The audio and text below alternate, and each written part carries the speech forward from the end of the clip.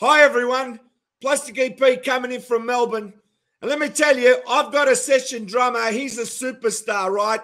He played on the first AC/DC album, High Voltage, and he played on other few hit songs, Australian artist. And I want to introduce Tony Currenti to everyone there in the world. How are you today, Tony? Hi.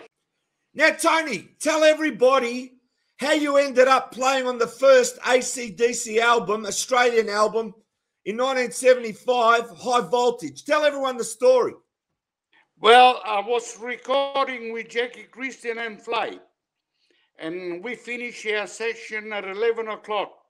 And George approached me and asked me to stay back, that his young brothers were coming to the studio to record a couple of songs. And I stayed back. After midnight, I arrived. And the first bloke I saw was an old friend of mine, Bon Scott, coming in through the studio. And we had a cup of coffee and a cup of teas. And we started recording a couple of songs that night. And I got asked back to go back for the next 4 nights. And we recorded 8 tracks, 7 on the album and the single High Voltage. And that's that. 2 times they asked you to join the band. 2 times. Tell me about that. Well, the first night they were excited that we didn't record the 2 songs so easily. And George approached me and asked me to join the band. And I said, I just finished recording my other band. We got a single coming out. I don't think it's appropriate for me to join the band right now.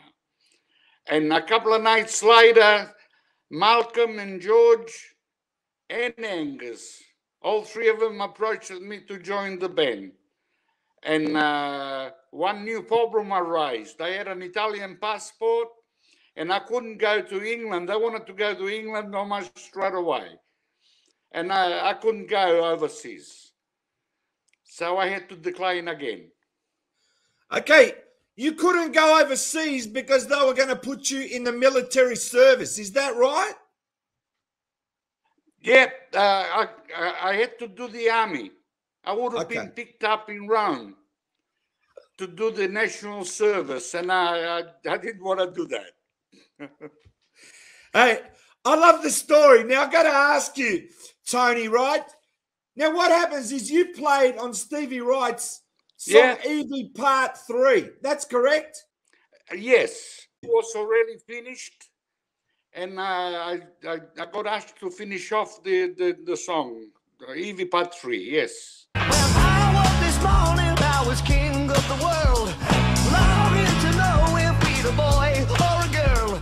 Yes, I had a feeling as proud as a man could ever hope to be. Well, by every morning, I don't know where I am. It seems so unreal, but I just can't understand that each passing minute, the world that I love is slipping away from me. All I know is I'm losing you. I'm losing you. Yeah. I'm losing you. All I know is I'm losing you. Losing you. I'm losing you. Unbelievable. You're an Australian rock and roll legend. Now, I want to ask you, for John Paul Young, you played on Yesterday's Hero. Is that correct? 100%. You are a legend.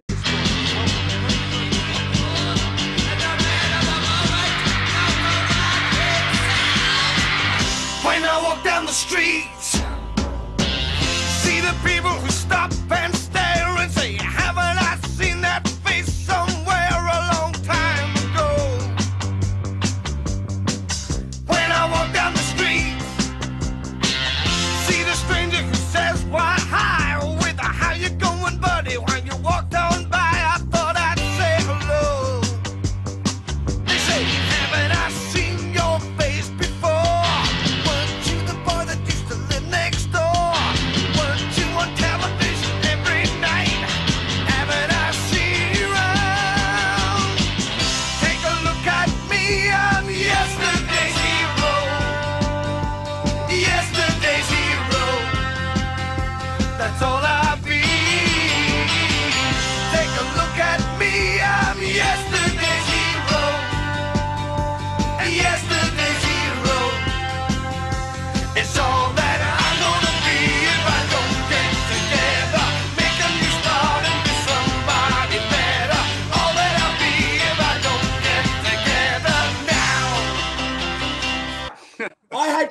music did you play on that one?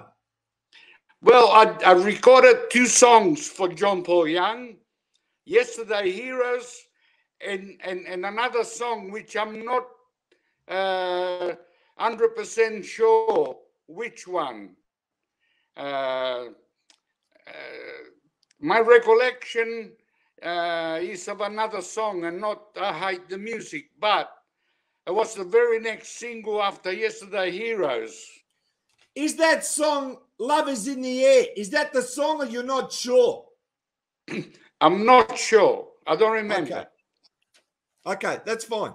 Now listen, when you look back and you're part of Australian rock and roll history, how do you feel today? Well, for 40 years, I didn't feel anything at all. I was making pizzas for 40 years. And 40 years later, I couldn't believe that that was that important, you know. But now it seems to be. Now listen, when you hear High Voltage on the radio, when you hear that song, what do, you know? Well, for the last 7 years, I've been playing High Voltage with lots of different other bands. I feel proud to being part of the first album of High Voltage.